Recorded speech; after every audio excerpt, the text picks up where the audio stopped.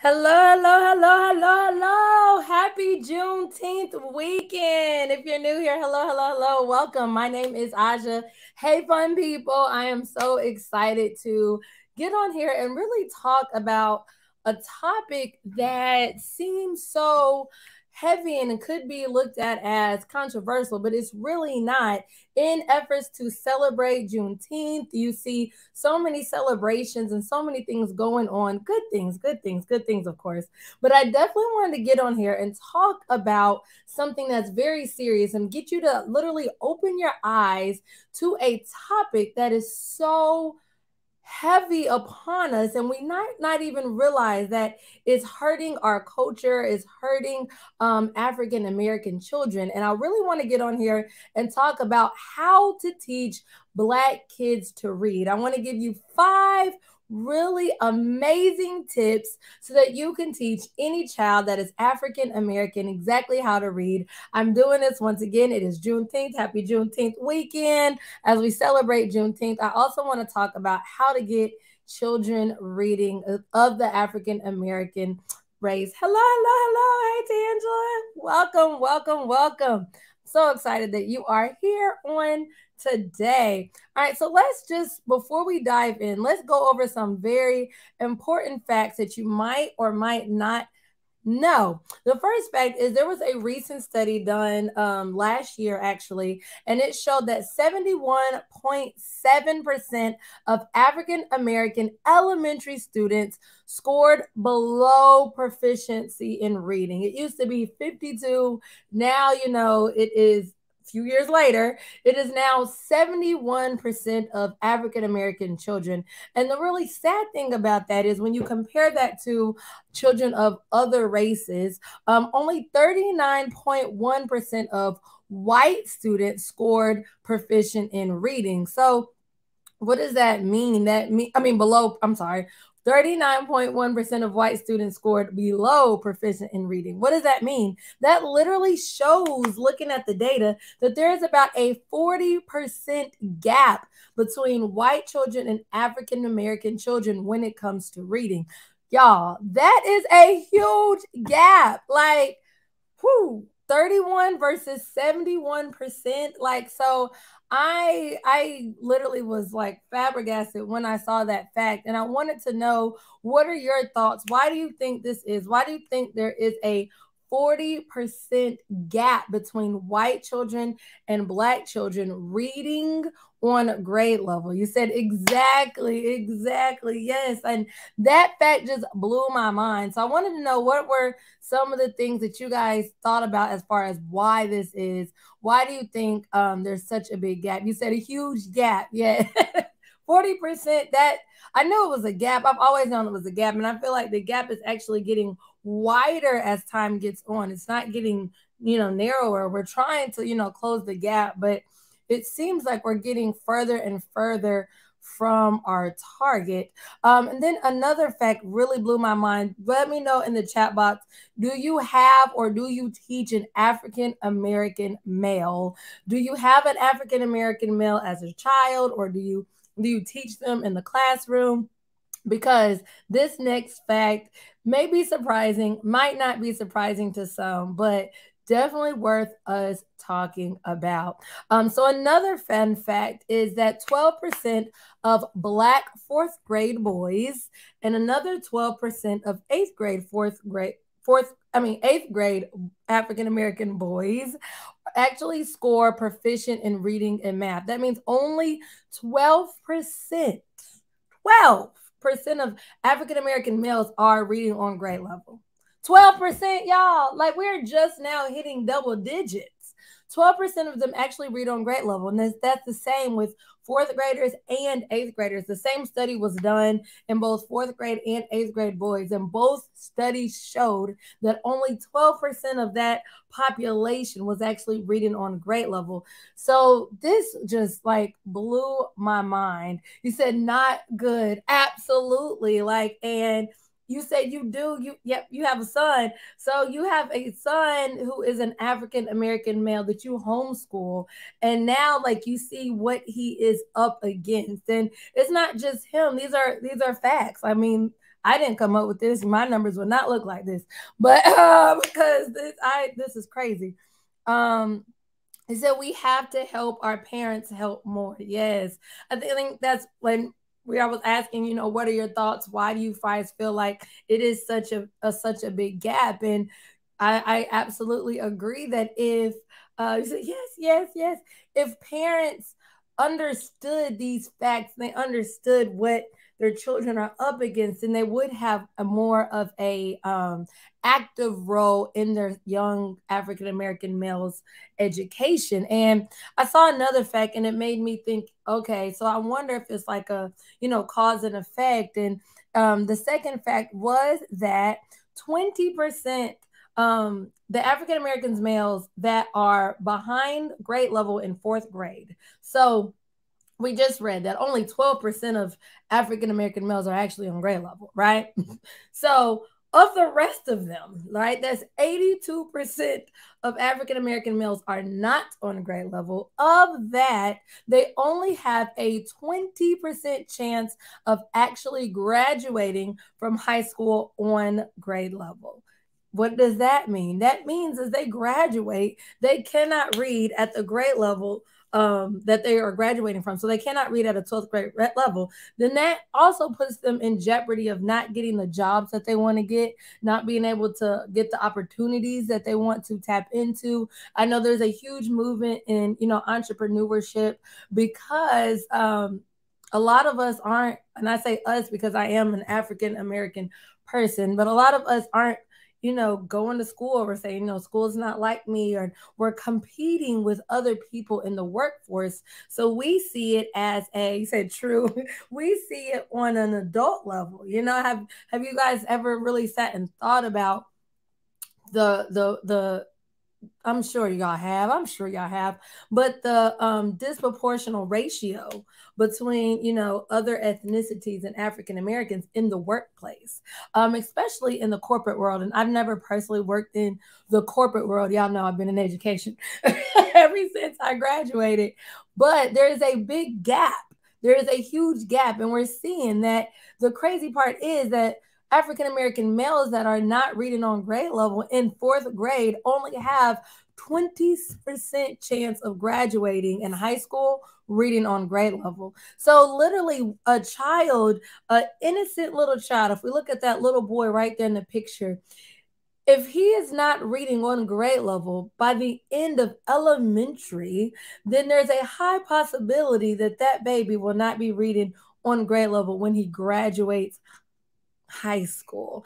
And I'm just interested in knowing, what do you guys think? What are your thoughts? Like, have you seen this? Do you personally have maybe a child, or have you taught a child that was behind in elementary school, and then you see where they are when they go to, high school or college? Like, what are your thoughts? Have you seen this firsthand? Are you just, whoa, flabbergasted at the research? But I'm definitely interested in knowing, what are your thoughts? Why do you think this is? What do you have to say? What's going on in your head? I told y'all we are really diving into this today. I know it's Saturday, whoop whoop, but in celebration of Juneteenth, I definitely wanted to talk about this. And now I want to think about, okay, now what? How do we stop this? How do we stop this? We see that it seems like already our children are up against a system that's not designed for them. And yes, I said it. I said it. They're up against a system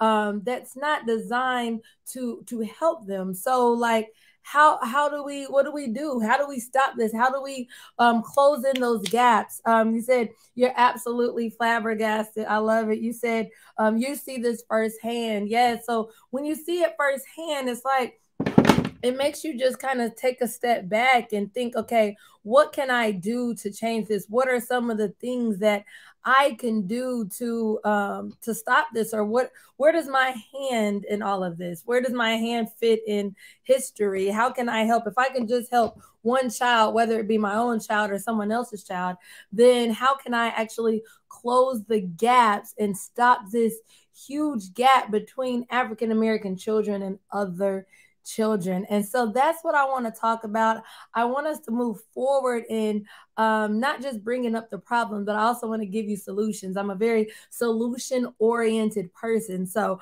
we see the facts. We see that there is literally a 40% gap between African American children and white children. And now we see that even with our African American males that are behind grade level in fourth grade, they only have a 20% chance of actually graduating high school reading on grade level. You say happy Juneteenth? Yes, happy Juneteenth.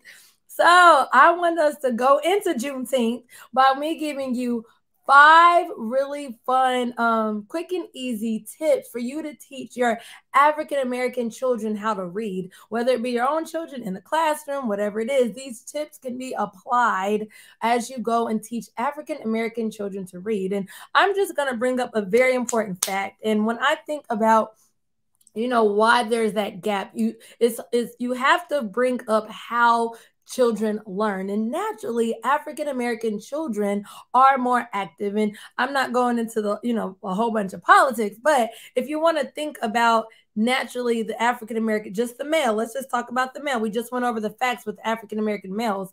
Naturally, if you look in the science, they have more energy than other demographics. That's straight up science. And a lot of times when they're in schools and they're in these, public school systems, they get in trouble for being who they are. They get in trouble just for being them. They get in trouble. Naturally, they like to rap. They like to tap on the desk with a pencil. Like, they have all this energy, and naturally you're always told, and y'all let me know if you saw this in school, you're told to just sit down and be quiet, and just sit down and just stop fidgeting, stop doing that. And you want them to be in a box, and they're expected to be in a box, but it goes against their nature, and it goes against who we are as a culture. We're naturally like all over the place, So you say, yep.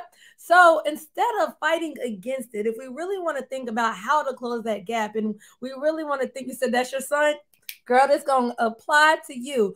In order to really think about, okay, how can I actually close that gap? If I know that African American children are more active, they naturally have more energy, then let me cater to that. So tip number 1 is to make reading active. If you know that they're naturally active, we have to make reading match their energy. Don't fight against it. Have you ever tried to swim against the grain, or swim against the current, or go against the grain? Like, you're fighting 5 times harder to go nowhere. If they're naturally active, make your lessons active. So tip number 1 is to definitely make reading active. And how do we do that? How can we make reading active? Well, I thought of 2 really good points about that. Is let them move. If you know that African American children naturally, they like to move, they like to get up, they like to do things. We do. Think about us as adults. We like to get up and we like to move. So allow them to move. Find activities and lessons that get kids moving. They don't want to sit down in a desk. Do you guys remember when we were growing up? And I know everybody might be different age group, ages, but I just remember like the seats were in different rows, and you were just expected to just sit there, and that's not our children. It's not. They're used to like instant satisfaction. And if you think about technology, they're used to just clicking a button and getting what they want, and they're so used to being active. Well, tip number 1 is make learning active. So find activities and allow them to move. A classroom management tip that I thought about was letting you know it's okay for them to move. Pick your battles. Doing this and fidgeting in the air is not hurting anybody. Yes, it might be annoying if they're doing this, but now if they're doing this, okay, maybe they're distracting other children or other people, but I mean, naturally pick your battle. So let me see y'all's thoughts in the comments. You said you think there is such a gap because of economics. Absolutely. Not enough exposure to literature. Woo! I love that one. And we're going to go over that one. That's actually one of the tips, man. You was on it. And conversations with families more. Yes. And she brought that up earlier. She felt like, she said 2 things we need to help our families.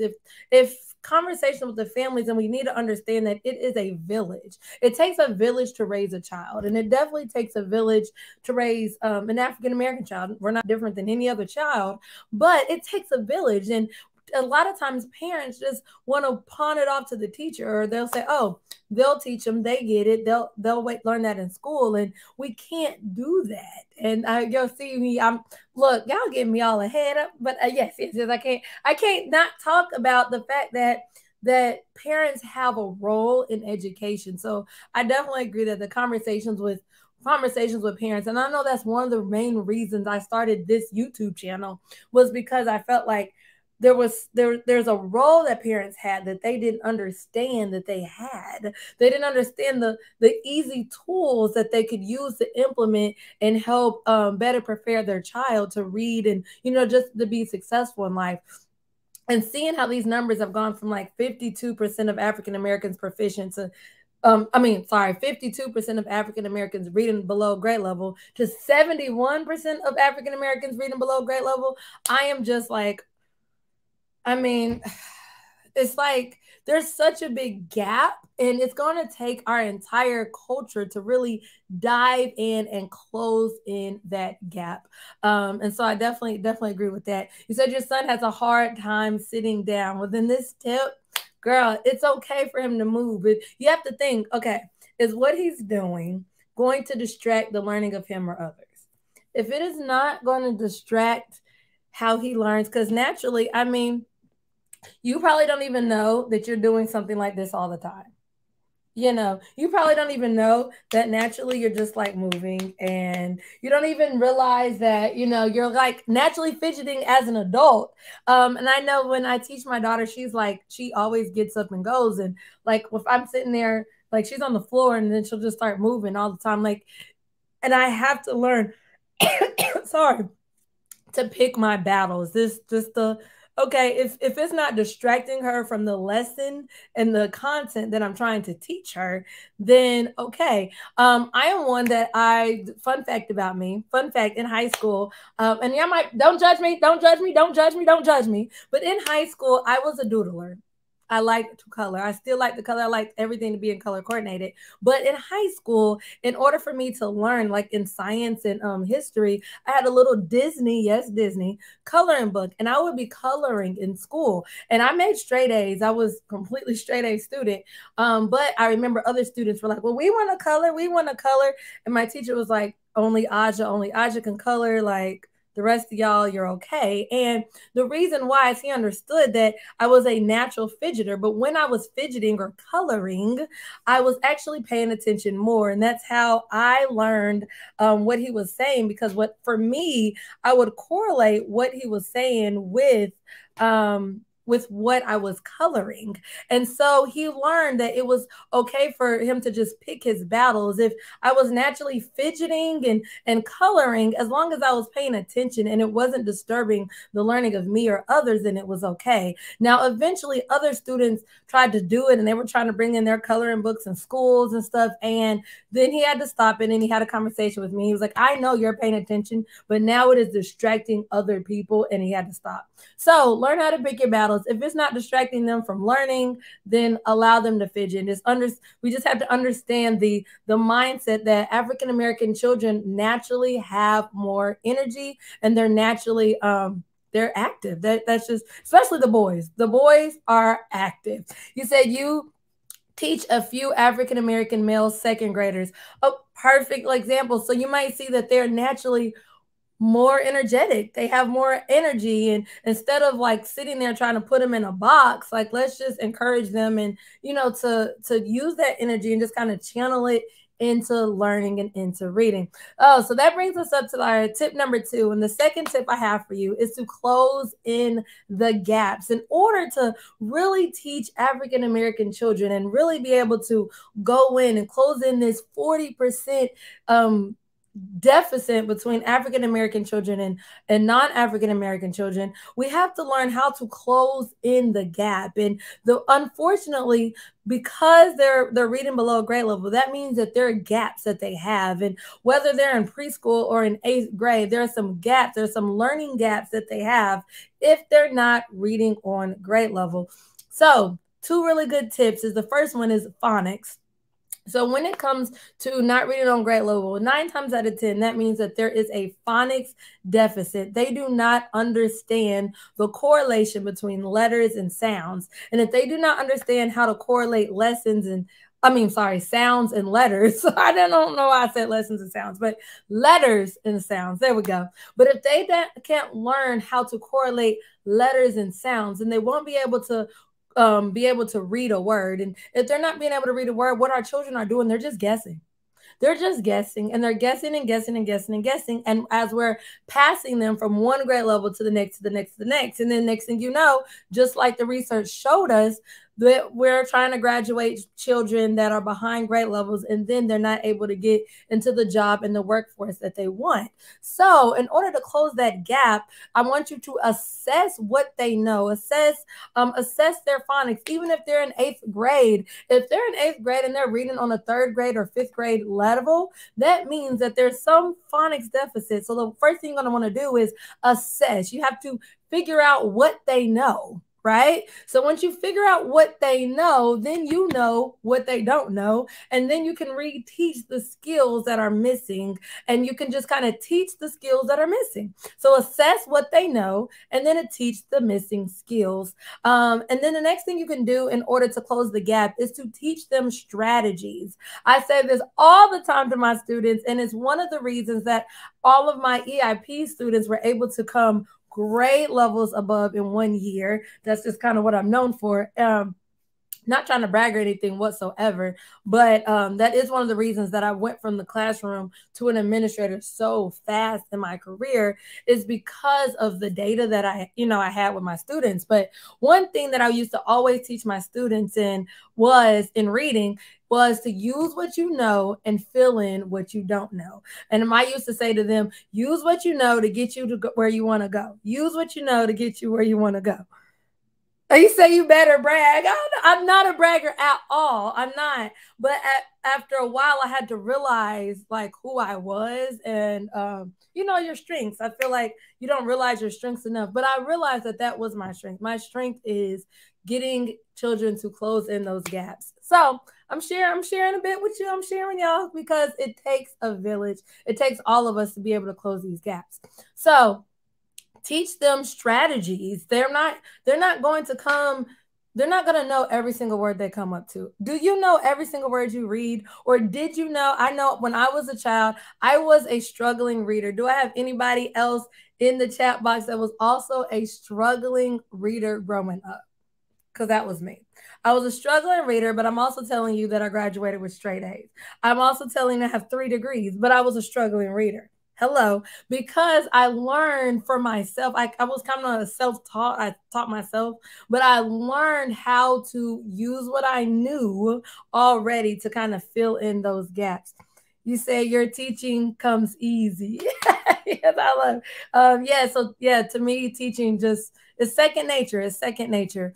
But anybody can learn. Anybody can learn. So the third tip in that, in order for African-American children to learn how to read, is you want to set them up for success. And you can do that through providing them with a print-rich environment. And let me know if you've never heard that term. We're going to dive into it. But a print-rich environment is so crucial to getting children to fall in love with learning, fall in love with literacy.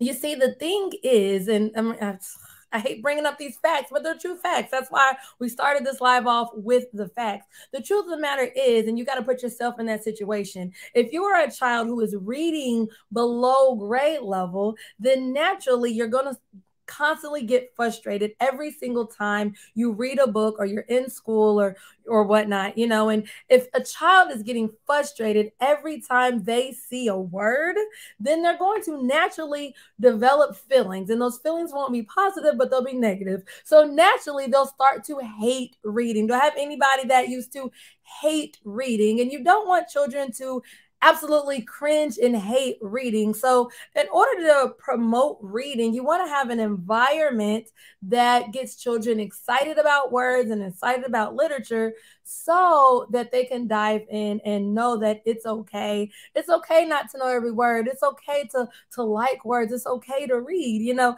And so you want to promote that type of environment, especially at a younger age. You say you're so right. It takes a village. Absolutely, absolutely, absolutely. So, in order to have a print rich environment, and I know you said it earlier, yes, you said exposure to literature. You feel like African American students don't have enough exposure to literature, but here we go. This is where it comes in, that we have to have and give them a library of books. You see, the sad thing about it is crazy. I was just talking to my brother because he has a little baby now. Is that a lot of households and a lot of classrooms of children, of African American children, do not have enough books, or they do not understand the importance of having books in their environment. And you see, in order to really close in this gap and teach African American children, you have to get their buy-in. They have to want to read. So you want to have a library of books. Having one book is a start, but over time, you want to start collecting books. And then I'm going to give you another tip. You want to put those books in one place. And if you have a lot, multiple places. I actually did an entire YouTube video all about how to have a print rich environment, both in the classroom and at home. And in that video, I shared how, like, even in my home and in the classroom, how you have multiple sections of your environment with books. And for my house, I have books, and like we have a little library in my car, a library near her, like it's in the hallway. Yes, I have a bookshelf in the hallway. Don't judge me. But we have a bookshelf in the hallway so that she can kind of get it when she's upstairs. We have a another bookshelf downstairs, so downstairs and upstairs, and she has books by her bathtub. So she kind of has books everywhere. When I was in the classroom, I had my reading center, of course. Then I had books. I had books of the week because we used to do like an author of the week. So I would do like books of the week, and they would be on my board. And then I had math books in the math section, science and social studies books in that section as well. And then, of course, guided reading books when they came to my small group table. So even in the classroom, I had multiple sections of books. So you want to have a collection of books and kind of spread those books throughout your house or throughout your classroom. You said this. Yes, you said, I saw a statistic that states how Black students don't have even 25 books in a home. I believe it. I believe it. And that is sad. And look, you said it takes a village. That is sad. Like I don't think us as people, the culture, the African American culture, we don't understand the importance of just having access to multiple books. And even as you see, one of the facts is you want to have books that are fiction and nonfiction. They have to get used to both type of text. And if we don't expose our children to both those type of texts, even at home, then when they go in the classroom or they take a state standardized test, they're in culture shock. Like literally, they're in culture shock because they do not understand how to read it, because they don't understand like text features. And if they only see text features on a test, then how do we expect them to be able to read a manual? You get what I'm saying? So I definitely believe that fact. And I mean, it's sad. It is so sad that is a fact, but I totally believe it. Like I said, I was talking to my brother about this yesterday, and he was showing me the books that he has for his daughter. And even he was excited. He had about like 10 books, and that was a lot to him. He was like, I have a whole library. And so I was excited that, he was getting excited, but it's true. So I believe that. I believe that, and it's sad. And I don't think we put enough. And I know whenever I'm working with my clients in my Teaching by Design program, I'm always talking about you have to have a variety of a library of books. And then I teach them how to use those books in order to teach different skills and teach different strategies. You said they have so much energy. Yep, we have all this energy to do everything else. We need to put that energy and channel that energy into reading. Another thing about a print-rich environment is a print-rich environment is going to have signs and it's going to have posters. So I want you to think about whether you're a homeschool parent, and y'all let me know, are you homeschool or a teacher in the chat box? And also, where are you from? Yes, I forgot to ask that. So homeschool or teacher, and where are you from? So when I say homeschool, that also could be a working parent. So let me know, which one are you, teacher or parent? Yeah, teacher or parent. And where are you guys located? So I want to ask you to think about, like, what is on your wall? What's on the walls? If you're teaching in a completely blank environment, I'm here to tell you that naturally when you go to read, they're checked out because they don't have their brain isn't being stimulated by their environment. So you definitely want to have, signs and posters in addition to the library of books. So let's jump into tip number 4. And tip number 4 is you want to teach skills early. And we kind of dived into this a little bit earlier. But it's important that we teach skills early. And we talked about the village, and we talked about the importance of not only the teacher, but also the parent. And it's important that we understand to teach skills early. Have you guys ever heard of a person saying, I'm going to wait until?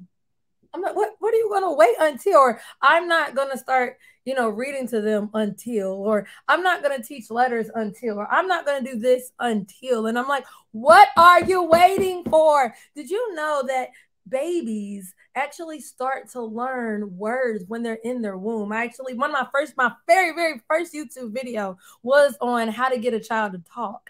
And children learn words when they're in the womb. So why are we waiting in order to read to them or in order to teach them how to read? What are we waiting for? You said former disciplinarian homeschooling. Hey. You said facts substitute from Atlanta, ATL. So I'm so glad you guys are on here with me to celebrate Juneteenth on a Saturday, and to talk about such an important topic. So let's dive in even more. You said that's awesome. Thank you for helping us learn. I want to close the gaps. Yes, especially teaching second grade. You get them while they are sponges. That's a very crucial age. Is that second grade? They are sponges, and what you teach them can really, really help them. So we appreciate all that you do. You said you read with your kids while you were pregnant. Yes. So you got to think about it. If kids are soaking in words and they're soaking in the language, then what are we waiting for? We cannot wait. So teach letters and sounds, and you can do this as early as 1 or 2. You guys, like parents, your children. With my daughter, I started teaching her at 1.5.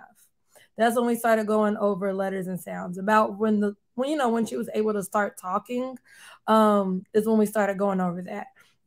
So your child, about kind of when. And the other thing is look at readiness skills. And I have readiness skills checklists for every single grade level. I actually have the link down below in the description. If you click the little description under this video, you will see the readiness skills checklist. And what that is those are the skills. I have kindergarten through 5th grade, but those are the skills that a child must master in order to be ready to receive the upcoming grade level standards.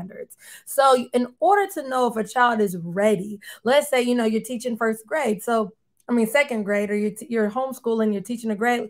And during the summer, right now, we are in the middle of summer, summer vacation. But in order to know if a child is ready for the upcoming grade, you want to assess their understanding and their readiness of another skill.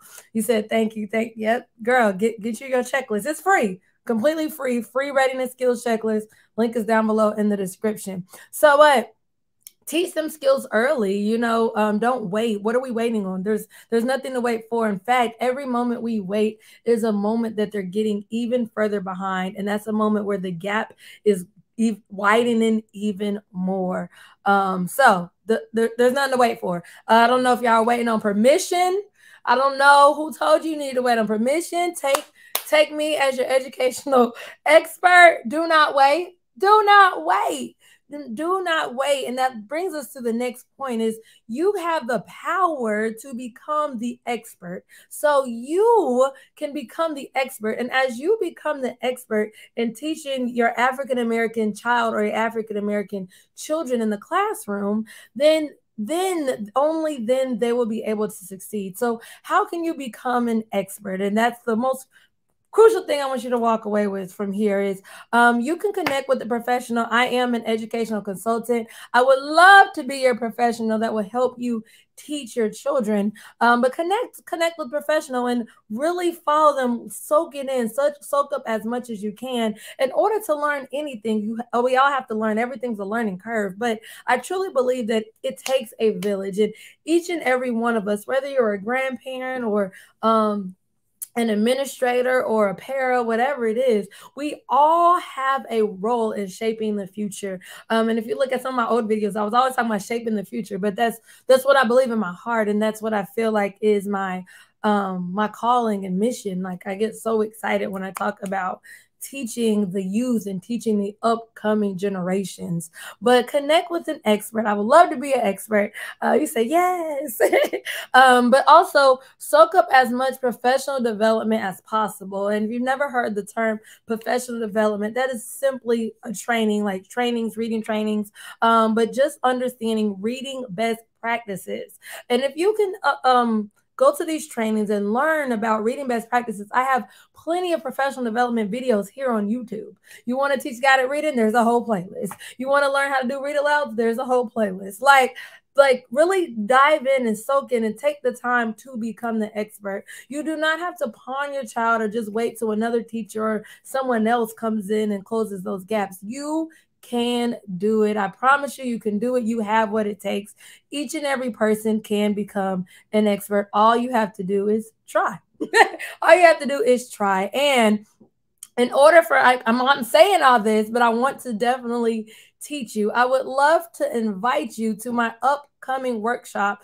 Come to this workshop so that you can become the expert, so that you know what you're doing to teach your African American child or children, so that you have the confidence when it comes to teaching reading. Do I have anybody that lacks confidence in teaching reading? I definitely encourage you to come to my upcoming reading workshop. It's the 3 secrets to teaching reading with ease. Not only will I show you how to teach reading but I'll also show you how to do it effectively, because you said you can't wait. Whoop, whoop, whoop, whoop. Yes.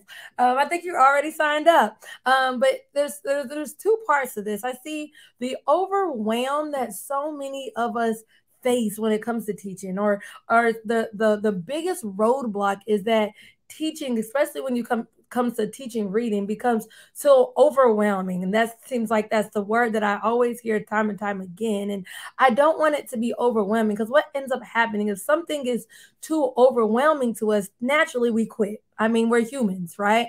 Naturally you quit. And I do not want you to quit, but there's so much at stake here. There's a child or children that are waiting on you to become the expert. And I don't want you to get burned out, and I don't want you to quit, because you have somebody that is counting on you. So come join me next Tuesday as we talk about the 3 secrets to teaching reading with ease. And I'm going to go over what everyone gets wrong about teaching reading and what you should do instead. So we'll go over the 3 biggest mistakes with that. We will also go over the game-changing mind shift that you have when it comes to making your reading instruction run on autopilot. So I'll definitely show you how to view reading. And a lot of times when it comes to teaching reading, we have the wrong perception of reading, or we think it's this huge mountain, because it's a fact. Reading has so many different pieces to it. It's like this big old puzzle, and there's so many different parts and different pieces. But I will show you how to change your mind so that you can see reading as a simple tool in order to get a child to be successful. And you can do that through getting them to learn, reading and learn how to read on autopilot. You'll also learn how to reimagine what's possible. How to reimagine what's possible and come up with a system that is fun and simple. We talked about one of the tips. Tip number 1 is to make reading active. We just learned that African American children naturally have more energy. And instead of putting all that energy in the box, I told you to make reading exciting and make it active. So make sure you come to the workshop, because I'll be showing you just how to do that, and making it active is making it fun and also simple for you. And last but not least, I'll tell you the one step that you can immediately implement to achieve high growth while you work less. Can you believe that? Kids learn more while you work less. Yes, I see the hands up. You said yes in the chat box. So if you are ready to work smarter, not harder, and you have a heart of helping your African American children, then make sure that you join me next Tuesday. I cannot wait to sit here and be able to educate you even further. The link to the workshop is in the description and also in the chat box. You'll see it pinned at the very top. So make sure you click that sign up. For those of you guys that sound like you guys are already signed up, I can't wait till you join me. You say you're an African American teacher and a parent of an autistic daughter. Woo! So you see it from both ends. You see it. I love that. I love it. I love it. I know I've worked with another one of my clients who had a child with a disability, and we talked about like really you can't put them in the back, especially if they're autistic or they have a lot of energy and or they're dealing with a disability. Use that and find activities that they can do and they get excited to do, because I'm here to tell you, if you guys ever seen, and I hope you have, that smile, just that super smile on a child's face. You say you from New York? What part of New York? I used to live in Long Island. When, and I know you were on the live the other day, and I said when I was in first grade. But I can still claim it. I can still claim it. You said you read a lot too. Good. Yes. Reading becomes such a huge part of language. And if children don't get the opportunity to listen to books and be read to, then it's really hard for them to really be able to comprehend new words and learn new words as well. So I'm dying to know. Also, for those of you guys, you said your kid's teacher uses pictures and words for your child with autism. So yes, we have two parents of two autistic children, and that's one strategy right there: pictures and words. And yes. So definitely you got to use skills and use strategies that work. Every child can read, and every child has their own uniqueness, and we have to figure out what works and roll with it, right? If you are a teacher, I know as we prepare for the upcoming school year, just had to throw this little bitty plug in there, and you're in need of more professional development, please reach out to me. Get your administrators, tell them, send them my channel. I actually have a whole letter you can send them. Just simply email me at pd@everythingaja.com, and there's also my website. I do professional developments in schools as well as working with parents individually. So I would love to connect with you even further. So there's my information. Make sure you write it down, take a screenshot, whatever you need to do. But I would love to connect with you even further. So oh, I thought you said something in the chat box. I'm looking like, whoo. I also want to know, we talked about books, and we talked about today being a celebration of Juneteenth. I do want you to know, last Juneteenth, I went ahead and celebrated the holiday as well by giving you 25 African American books for children. So if you are in need of some good books, or you want to find books that really highlight the culture and gets children excited about who they are and what they look like, then definitely check out that video. I go over 25 books. I give you a little brief summary of each and every book. The link to that is down below in the description. And in order to celebrate Juneteenth, what more could we do for our children than to simply read them some books that highlight and celebrate their culture? So the link to that video is also down below in the comment, and I also will link it right after this video. You'll see the link on it as well. So y'all let me know, what is your favorite African American book? I know I had two as a child, but one of mine as a child was Designed by God, So I Must Be Special. I used to read that book all the time, and it was one of my first books that had African American children on the front cover, and we got it from Martin Luther King Center. At that time, I lived in Indiana. Maybe not. I don't know, but I was young. But we visited Atlanta and we came to the Dr. Martin Luther King Center and I saw the book and I was like, oh, I want that book. And my mom bought it and it became one of my favorite books. That and what was that other book? She was like a ballerina, Amazing Grace. Amazing Grace. I'm like, she was a ballerina. That was my other favorite book of just inspiring me to be who I was. And now there are tons of books. My brother was just showing me that Gabrielle Union just released a book with her and her daughter. So definitely, if you are a parent, celebrate this weekend, celebrate Juneteenth by reading some good African American books to your children. And remember these 5 tips. Once again, make reading active. Don't put them in a box. Allow them to do what they do, you know? Allow them to just kind of get up and move. And then also, close in the gaps. Remember that if a child has a reading deficit, you want to start off first with phonics, figure out that, and then teach them strategies. It's okay to not know something. You just use what you know in order to fill in what you don't know. And then the third tip was to have a print-rich environment. Go ahead, think about what is on your walls. What kind of words do they see around them in their environment? You want to have like posters and, words on things. I actually have at-home labels that I sell for $1. I think they're $1. They're only $1. But all around my house, I have at-home labels, like on my stove or my microwave. So as you guys like look at a lot of my videos or like my vlogs, you'll see I have signs. I have signs, the word that says door on the door. And as my daughter learns how to read and learns words, as she walks around her house, she sees words everywhere.